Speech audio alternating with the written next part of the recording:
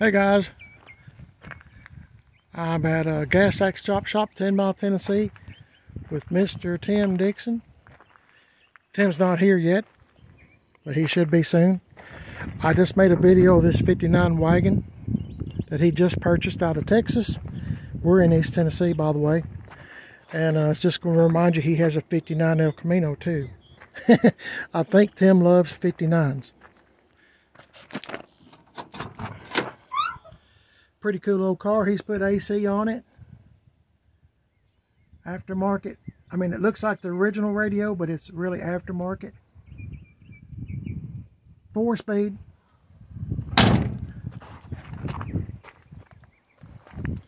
Pretty cool old car. It'll make a real nice addition with the 59 wagon over there. Tim always does this. If you ever wonder if you've ever run across a Tim Dixon or Brian, GM Tim 38 Brian, they do the same thing. They put those headlights in, the yellow ones, amber, whatever.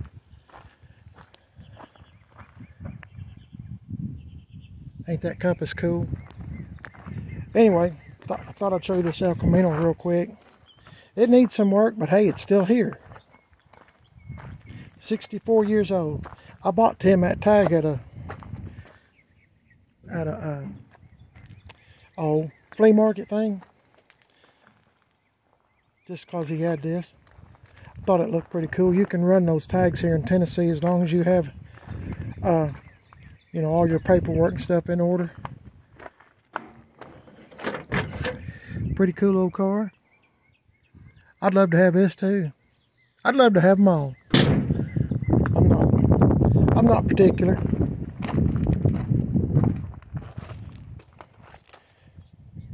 I thought I'd show you around real quick.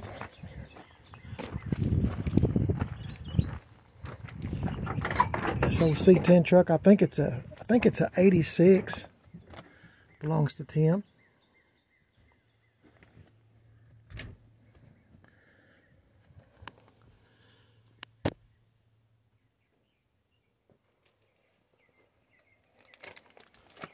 Tim said this is a good running old truck here. Got nice wheels and tires on it. It's got the Corvette style bands on the, you know, beauty rings, the bands, what I call them. I know y'all seen this before if you've watched my channel. It was up there last time. I don't know what Tim's doing to it or has done to it. I don't have a clue. Kind of waiting on Tim to get back home.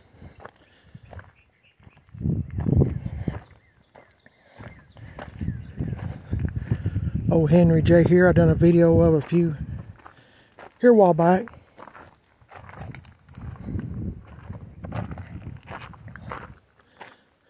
I'll just walk around real quick, show you what Tim's got.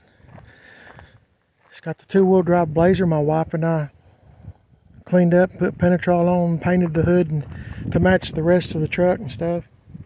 We do rattle can painting, and I don't know, to me it turned out real good. It was mostly all black.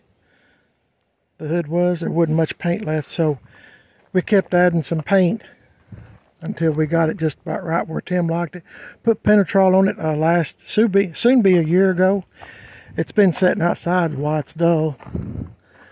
Painted the top, painted the fiberglass top. You know, we painted everything on this truck. Pretty cool old truck. 2-wheel drive, like I said. Tim's put new carpet in it.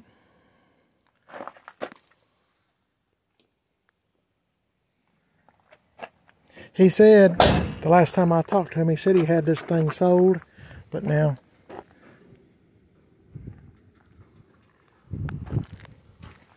everything's up for debate. This is this one that's really cool. In my opinion, this is really cool. This Gentleman Jim. 1 year. They didn't make many of these, just maybe a couple of thousand. I'm trying to remember off the top of my head, 1800 something. Gentleman Jim. It's a GMC, factory GMC. Bucket seats, factory console. I think it's a 1976, 77. Trying to remember. But this is a real deal here. This is the real seats. I mean, they haven't been recovered. This is it. Gentleman Jim. Psst, come on, get out of there. Come on. That's a friendly cat. He'll follow you wherever you want to go. That's the original rims. That color. Gold and black.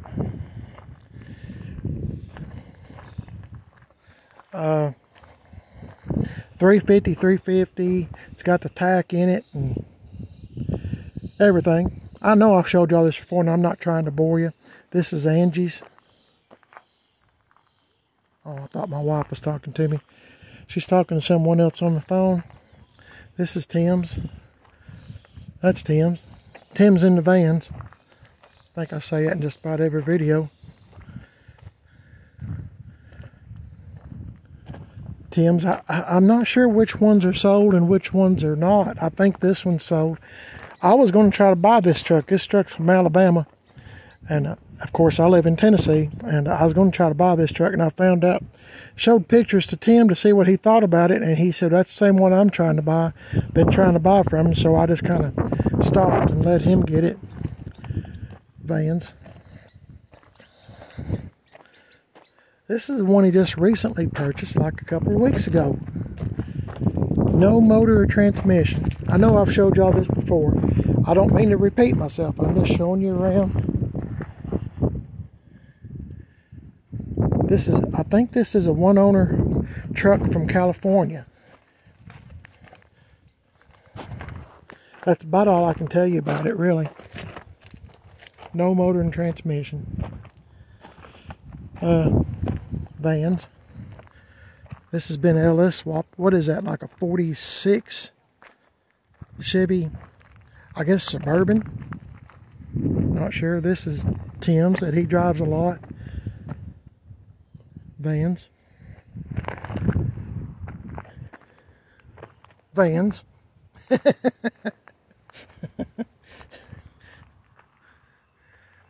Still waiting on Tim. If y'all don't care, I mean, I don't mean to repeat myself or show y'all the same things, but if you don't care, I'll just walk around.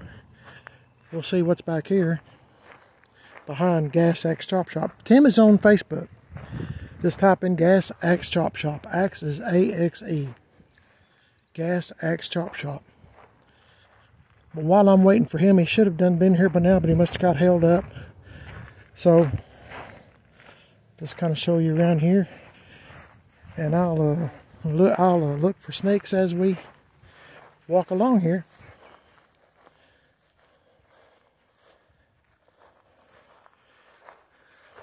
Vans. Vans. That truck always reminds me of my 78 GMC truck I had, Shannon. If you've been a long time subscriber, you remember that truck, factory bucket seats, console truck. That's a Blazer I was thinking about buying here a while back, but kind of glad I didn't. I mean, it's a factory two-wheel drive, but there's just too many parts missing, and sometimes I think you might be better off just getting one a little bit further along.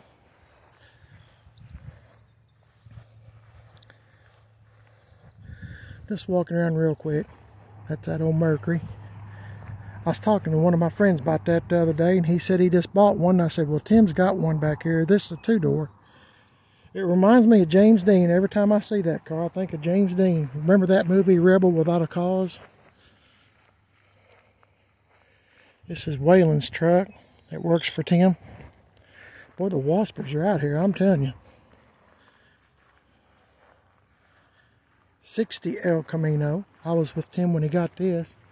And I told Tim about this van. This was at a drive-in that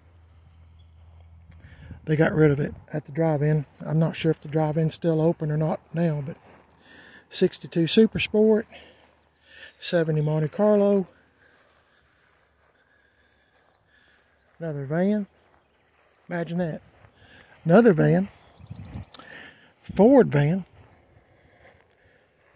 Like I said, Tim's kind of in the vans, isn't he? There's another 62 Super Sport. I'm not going to get too close, guys, because I'm telling you the waspers are out. Another 62 Super Sport. I've showed y'all that a lot of times. So, real quick, I was going to show you something you don't see every day, or at least I don't. That's Waylon's truck, that square body. Is this Bronco. You don't see them very often. And I hope y'all don't mind walking around with me just for a little while. I'm just killing time and just waiting on Tim to show up. Pretty cool old Bronco. Like I said, I'm not getting up close to nothing because it is wasper season, snake season, tick season. Ticks are bad this year already. So, I might have told y'all this before, but I'll tell you again. Oh, that belongs to my friend Flamin' Freddy. He's on YouTube as well, Flamin' Freddy. He can do just about anything. Anyway, what I was going to tell you was, they said if you get bit by this guy on YouTube, I found his channel, and I don't know the name of the channel, but he was talking about getting snake bit, and he found a copperhead in his driveway, and of course he was kind of nudging it around, you know, with a stick or a pole. I forgot now what he was doing, but he said if you get bit by a copperhead here in the United States, for the venom, antivenom, or whatever you call it, the medicine to stop the poison. I don't know what I'm trying to say, but you know what I'm saying. It costs $14,000. If you go to Mexico or Canada, it's $140. Can you imagine that? Here in the United States, $14,000 if you get bit by a copperhead. And he said, he was talking about, he said, you get bit a time or two, he said, you're going to be bankrupt. And I was thinking the same thing, you know, wouldn't take much. So I'm real leery of snakes and ticks as well. Ticks are bad, and my wife's got a couple of friends that's been bit by ticks and where she used to work at, and you know, you can't eat meat or dairy products. I forget what all the stuff is, but I mean, even if there's any hint of meat that's been fried or anything, it's you know, they can't eat it. Like at a restaurant, just think about all the things that you might eat at a restaurant, like a hamburger, and then they might fry something else, and you know, you won't be able to eat it. I'm just using that for an example, but well, guys, this is it for now. I guess I'll close this video out. I appreciate y'all spending a little time with me just walking around here at Gas X Chop Shop. Tim's number is 423-506-2693. And his name's Tim Dixon. He's on Facebook. Type in Gas X Chop Shop. Axe is spelled A-X-E. You'll see a lot of these. You'll see a lot of these vehicles on his Facebook page, including some of mine before I even started YouTube. So Tim's a good guy, one of my best friends, and he's crazy about me. Yeah. Anyway, appreciate y'all watching, guys. Hope y'all will tune in to the next video on Primer Is Best. Don't forget, I'm on Instagram, Primer Is Best, Facebook, Primer Is Best, and of course YouTube. Got a second YouTube channel called Man on a Budget, and I'm on Instagram, Man on a Budget 1.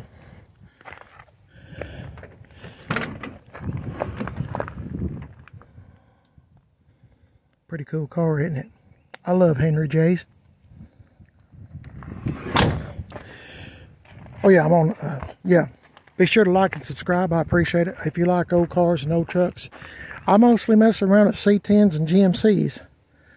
Chevy C10's and GMC's and stuff. Square bodies is what I'm into here the last few years. So if you like that kind of stuff, you might want to subscribe.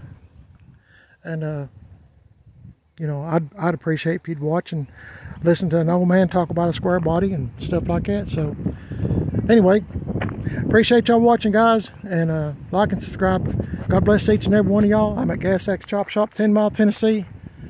What a beautiful, beautiful day the Lord has made. It is absolutely gorgeous, but it's windy. But isn't the sky so pretty? God is good. God is great. God is good. Thanks for watching, guys. Y'all have a blessed day, and I'll catch y'all in the next one, all right? I'll see y'all later.